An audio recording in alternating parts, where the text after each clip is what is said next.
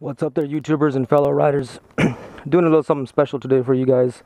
Doing a video log, actually, or a vlog, however you want to call it, on the importance of a voltmeter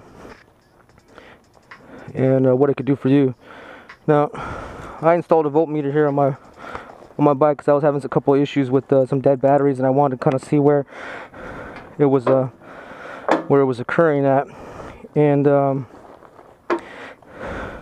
many people just think that, the voltmeter is just for, just showing you how much juice is left in the battery, and that's actually not so. It's helpful on very many levels. Just besides that, and I kind of want to show you right now. So I haven't even started the bike right now, for one, and this is just a quick indication. I made myself a custom panel right here to hold my voltmeter and my switches and whatnot for my my fog lamps and my the power button for the voltmeter. So right now, with the key off and nothing going on, I instantly know how much power I have left in, or juice left in my tank. Now you gotta remember, I got my neon lights going on, or my LED lights, and if I shut those off right now, let's see what this voltage drops down to. Okay, hardly any juice is being sucked up by those LED lights, maybe 1 volt. So that kind of lets you know right there off the bat, not even starting the bike, what I'm in for, or in store for the day. So as you can see, I got the whole bike all lit up, including underneath here. And as you can see, my LED, or my fog lamps. These are the U7 fog lamps with the 3 modes: high, medium, or low beam, and the flasher kit. And it's also got the LED ring, which I don't have hooked up right now. I'll probably add another switch to that just so I can get these to go with the red eye. So right off the bat, right now, not even having to start the bike, I know I got 12.2 volts and I'm good to go right now. Had an issue the other morning where bike didn't start at all, and it was a dead battery. So I'm gonna roll this out real quick and start it off out here so I don't wake up the neighbors. But okay, so with the bike started, it's going through its warm-up, and you can see those the voltage rising, and that's the warm-up. That's your fast idle kicking in for warm-up, and which lets me know a couple things. One, my STVA valve is working, bike's idling up, and it's or warming up, and it's going through that procedure. So that's another thing that voltmeter just told me right off the bat. I mean, technically you can hear it go up, the idle raise up and then drop down, but this actually lets me know that that it's working, and that the rectifier and the stator are working properly as well, just with that alone right there. So as you can see, it not only did not just tell me how much battery or juice I had left in the battery, but it also identified other things, other electrical things that are working in the electrical system. So that's my stator kicking in. That's letting me know my charging system is working. Now another thing is going to let you know is, if you ride like me and you have all these lights and whatnot kicking on, it's going to keep an eye on, or you're able to keep an eye on, how much juice you're sucking out, and when you should actually turn those off. Because if you're sitting here, let's say you're sitting at a light, or sitting here like I am, and this meter is reading under 12 volts, hey, it's time to shut some shit off so that my battery can charge. And we'll show you that in a minute. So here are my fog lamps, and the power is on, but the reason why it doesn't come on is because I actually have them hooked up to my HID kit on the high beam side. So because my high beam is not on at the moment, that hasn't gone on. Now this is something I hooked up so that I didn't have to keep pushing buttons up here. I could actually just use this thumb switch to cycle through the three modes of the fog lamp, which is again that high, medium, and flash. So right now I'm gonna kick this on, and for those of you who were curious about how bright these lights were, this is my normal driving light, which is the main driving light, not the high beam. This is the fog lamps on high, and you're gonna see them out there project into that tree. I'm not sure if you can quite see that, but I'm hitting that tree out there, that tree up in this general area right here. And you know, it would be better at night, but fortunately I can't do that for you just yet. So again, this is how I cycle through. This is gonna be my low beam, and then this is gonna be my flashers. See that up in that tree? If you can see that flashing, I'm not quite sure. And then I just cycle through again. Now the convenience of having it here as opposed to anywhere else, I kind of like that, because I hate taking my hands off the, you know, the bars just to flip around with some switches. That's kind of dangerous, you know. So right now I'm riding with my high beam on, and you can see, or actually since I have two projector bulbs down there, two fog lamps, I have my high beams going and I have my low beam going all at once, and you can see how much voltage is being dropped out of my electrical system right there. So if you're sitting at idle for a long time, or if you constantly running from light to light to light, you can see how much battery or how much voltage is actually draining. So for those of you who are curious about the voltage, there you go. So I'm gonna take this off the high beam, and let's see what it does. 11.8, 11.9, still flipping around there.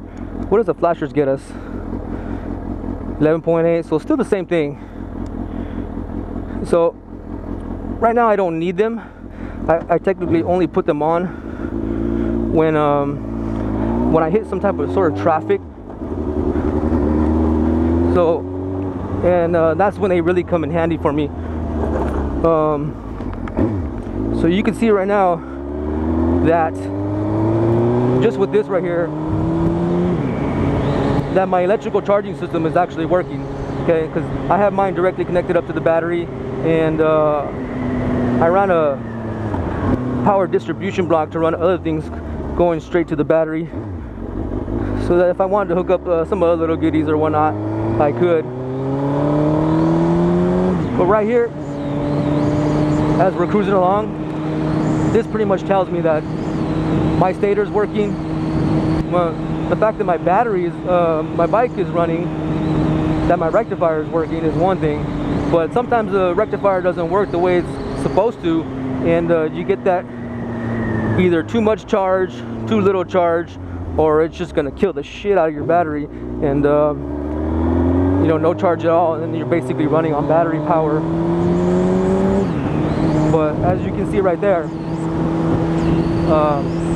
this one little device has told me many things about my motorcycle before I even got onto the street, or got into, you know, into my morning ride going to work, because that's where I'm going right now. I'm heading to work. It's about 6 a.m. right now. So if you're interested in purchasing one of those, I'll probably put a link up in the descriptions so you can get one. But basically you can pretty much get them off of eBay. They're like a couple bucks. I ordered I think I ordered like 4 or 5, and they come in various colors. I know right now you can't really see, but it has this little bezel that goes around in a socket that, you know, you just, when you make a cutout, it kind of just snaps into place if you cut out the proper hole size. But I'm also thinking about making some of these panel holders for our bikes. I don't know, let me know, give me some feedback on that, and let me know if you guys would be interested in having your own panel, switch panel. I got a 3D printer, and I could actually 3D print this out. The problem is with this is I have the double bubble right here, and I don't have the OEM one, and so right now this is, you know, specifically designed for the double bubble. and there's basically no screws involved. It's actually, the bottom part is actually wedged into the cluster, and I used a piece of Velcro tape right here with the softer side of the Velcro facing right here, and to hold it in place. It comes out really easy in case you need to, you know, add another switch or, you know, make some type of modification. But the I don't actually have the pattern for the OEM, and this is specifically for those of you who have the double bubble. Now I believe that everything should still be the same as far as the alignment goes. If you do purchase one from me, you would just have to shave it down more. I think because of since I've never had the OEM one, I think it pretty much sits right here, and even though this sits so far deep, you'd never know the difference. But you could actually shave it, you know, shave the plastic down and do it on your own. So it's kind of be like a general all-purpose type of thing, piece for those of you who are interested in one. But I can't get a clear shot. I'm not sure if you can see that. Mine is made out of plexiglass, of course. I just went a different route, but I can transfer it over to a CAD file and 3D print it. So if you're interested, you know, go ahead and post it up, and maybe I'll get into designing that and making one for you guys. I've seen a lot of guys who post up, who put their switches in their air vents right here. You know, they cut out little holes. That's kind of a hassle. I really don't want to cut a hole into that. You know, maybe if I had like a couple of hundred switches and I needed some more room, yeah. But for the most part, you can achieve the same with just this, and you could probably get about, maybe, depending on the sizes of your switches, you could probably get maybe 1, 2, 3, 4, maybe about 5 switches. I don't know why you would need more than 5 switches on there, but yeah, you could probably do that.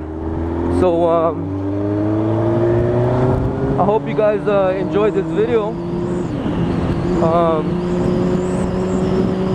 If you did, go ahead and hit the like button. If you want to leave me a comment, go ahead and drop me one below, and let me know what you think about adding a voltmeter to your bike. And as you can see, it helps me out a great deal. I need to know what's going on with my bike all the time, especially when it's concerned with electrical.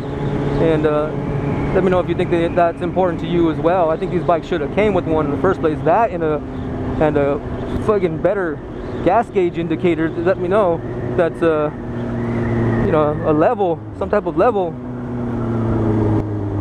Maybe I'll learn how to do one, have a fab one of those for these bikes as well. But yeah, I hope this helped you out, and again, as always, see you next problem.